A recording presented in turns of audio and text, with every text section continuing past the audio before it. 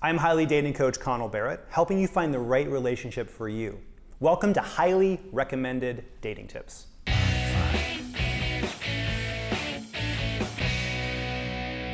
Today I want to talk about the 3 biggest mistakes that men make with online dating. Big mistake number 1, poor photos, especially a poor featured photo. That first photo that people see on the dating app, that is the most important real estate on the entire platform. So what you don't want to do is have a selfie of you showing 9 chins, or you don't want a dark photograph in your garage where you look like Dexter in his kill room. You don't want a serious look on your face, scowling, and don't look like Zoolander. Here's what you do want to do. You want to run that first photo as a portrait. A photograph of you basically from the waist up, dressed first date great, smiling, looking at the camera with a real authentic smile, and ideally you want natural light, just like in this room, not stale artificial light. It's going to be more flattering for you, it's going to make you more attractive, and it's going to make it more likely that that person on the other end of their phone is going to want to like you right back and connect with you. Big mistake number 2 that men make is asking boring questions or delivering a boring opener for that first message. So let's say that the other person, you've connected, you both like each other's profiles. Here's what you don't want to say. You don't want to say, hey, or how are you, or how's your day, or what's up. You're just going to end up boring them. Those are cliched openers, and it makes the other person want to just move on to the next profile. So what do you want to do instead? You want to ask them a question or deliver an opener that has relevance to them. So what you want to do is look at their profile and say, oh, this person is into hiking perhaps, and then ask them a question about where they love to hike, or maybe they're huge fans of Bill Murray movies.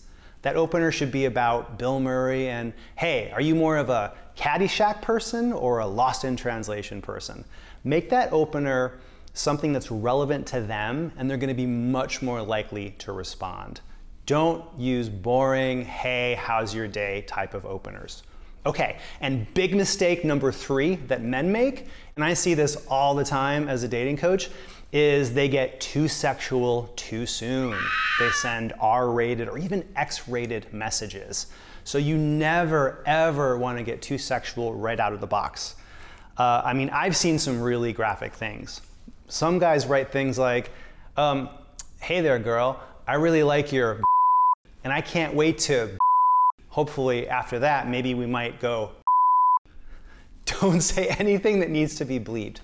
So instead of X-rated, what you want to do is think G-rated or maybe PG-rated at most. So you can flirt, but you don't want to be all sexy time like Borat, you know, sexy time, not nice. Instead, think G-rated or PG-rated. So make your openers flirty, but not vulgar. For example, here's the best way to do that. Pay them a compliment about something that's not about their looks or about any of their body parts, right? So for example, let's say you like that person's style.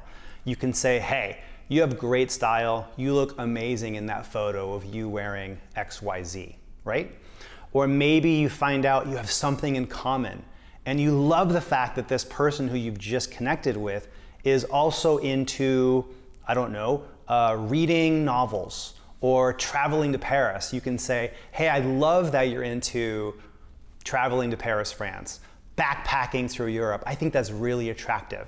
So compliment their traits, not their body parts. That's the best way to flirt with that opening message. So follow Hily right here so that you don't miss any new videos. And remember, a quality relationship starts with a quality conversation. I'll see you next time.